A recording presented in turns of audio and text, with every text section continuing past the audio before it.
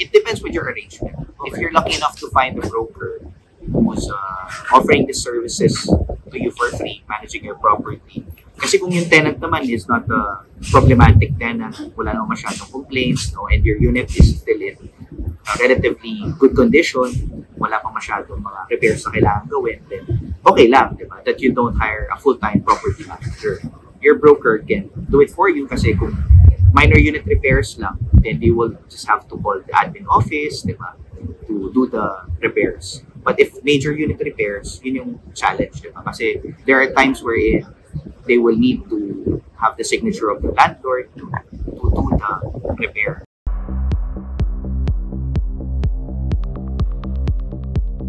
When you're buying condos, it's all about rental yields. But over the past few years, we have seen property prices go up in the metro. That actually means that your rental yield will actually drop. In this video, we're going to talk about how can you get 5% rental yields in Metro Manila with our guest, Property King founder, Ramon King. So enjoy the video.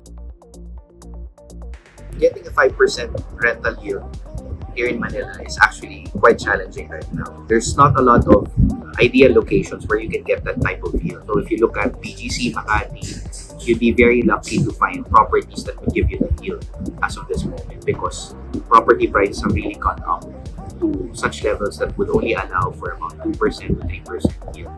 Gross pa lang yun. But if you're looking for something that would give you 5%, I would strongly suggest properties in Mandaluyong. Mandaluyong condominiums have the potential to yield about 5% gross. Let's say, for example, you get a property for about 6 to 7 million, a one-bedroom unit in Mandaluyong, and you rent it out for about 20 to 25,000, then that could give you that amount of yield per year. Pero that's only on a gross yield basis. If you compute it, let's say 12 months at 20,000, it's how much? Diba? 20,000 times 12 is 240,000. If you compute all of the dues, medyo hindi na tayo aabot sa 5%, to be honest. Diba? Kasi you have to deduct your association dues, which could vary from 3 to 5,000 pesos per month. Doon yung lalaro. Doon yung matapos bukod dyan, you also have your property taxes. Every year you have to pay. If you're renting it out, let's say you hire the services of a real estate broker or agent, 1 month out of 1 year is usually the commission or the fee for these agents. So, bawas din yun, kakain din sa yield mo. And then you also have to allocate at least, siguro at the most mga 1 month for incidentals.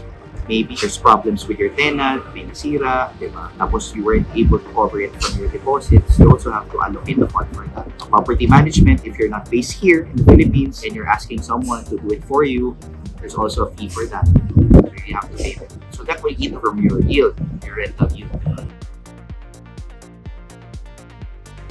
It depends with your arrangement.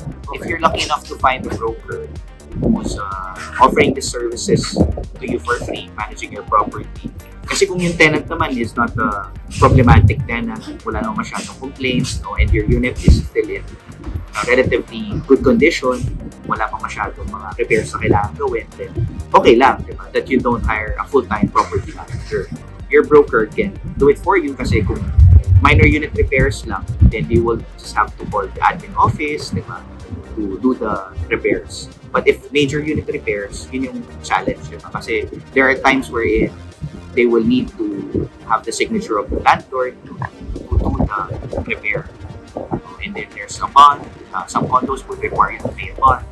So having a property manager that would do it for you and appointing them with a special power of attorney will help to make the process a lot more easier, especially if you're based abroad or if you're very busy, you don't have the time to do it yourself, then you may need to hire the services of a property manager. So kung gagawin mo yun, if you have multiple properties, then it would be wise to have a property manager. This point right now, because rental rates haven't really recovered pre-pandemic levels, 2019 levels, wala pa tayo sa rates na yun.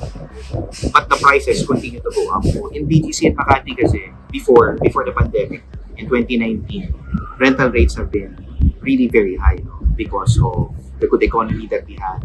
Back then, we have a lot of POGOs in terms of Philippine records, diba? Especially in the in previous years, no? Medyo mataas talaga. Before kasi, for the longest time, rental rates in Makati and BGC would range from 800 to 1,000 per square meter. Pero during that time, when the POGOs were still here, we were experiencing as high as 1,400 per square meter. They're willing to pay that, diba? Iba pa nga, they pay 1 year in advance. But when the pandemic came and these POGOs left, diba, talagang nagkaroon ng gap, no, in terms of demand. And because there's a lot of turnover condos as we speak right now, because during the time that yun nga, golden age na tinatawag natin real estate before, ang daming developers na nagtayo ng mga condos in Makati, BGC, in the Bay Area, even in Alabang. So there's a lot of supply of condos right now. So that's eating away from rental prices. So medyo bumaba talaga. Correct siya because there's oversupply, I would say, of condos. If your intention is for capital appreciation, okay pa rin.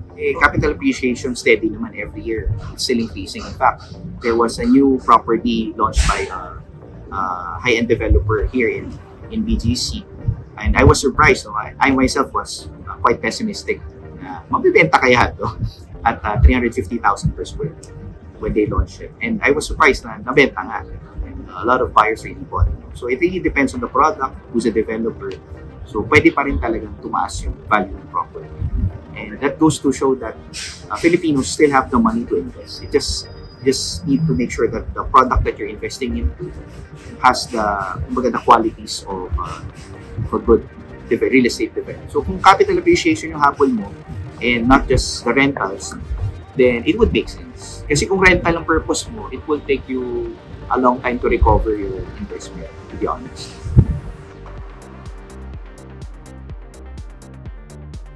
The problem is who will rent those units. Alabang or QC, diba? So, Alabang and QC kasi, though it's booming, diba? There's a lot of development happening there. I wouldn't say it's parang a developed central business district where there's a lot of, multinational corporations, a lot of local companies na talagang hiring multiple people to rent these particular units. Yung QC and heavily supported by BPO companies.